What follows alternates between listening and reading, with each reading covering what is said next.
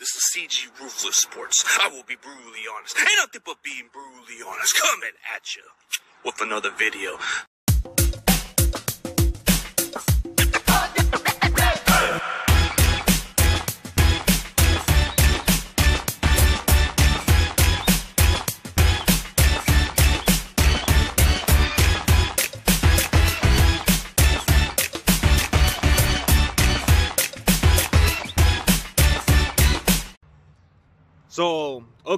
So let me put this in a title of it, you know.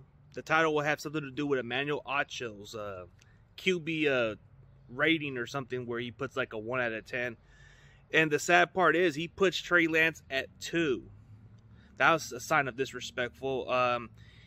He calls him one play Trey because of a one trick pony type of shit. And then he explains his reasons why he puts him there, and he's trying to be nice. But I don't get his credential of what he's saying. He talked about he only started 1 game. What the hell is he talking about? Like, dude, you haven't been watching this guy play. He's actually played 2.5 games. If you are not doing your homework. When you were saying something exactly the same to Zach Wilson with that type of talent, right? Doesn't Trey have the similar supporting cast? Doesn't he have a better all-around team compared to the Jets? But you want to put Zach Wilson above him with a 7? Like, damn, bro. I guess for you, Emmanuel Acho, you probably want to fucking bang on Zach Wilson's mom so bad. Maybe that's why you gave him a fucking 7. But damn, bro, that's kind of messed up. So you're not really confident about this guy. I don't get the point about it. But then Marcel Wiley is such a okay guy on his QB ranking with Trey Lance and puts him at a 5, which I think for the entire league, they can't leave this guy's name out. They don't have no respect for him. They don't believe in him.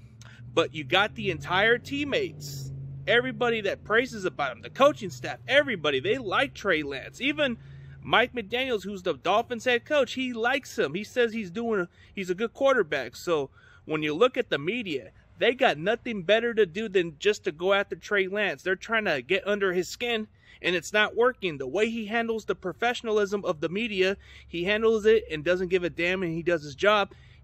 Here's a fair argument. The reason why Jimmy Garoppolo got to start over Trey, because Trey had an index finger issue. So the reason why that's why it happened, because his throwing was pain, and a lot of stuff played a factor. And why would you want to go with another quarterback when you're going into a winning season? So it's kind of hard to do that.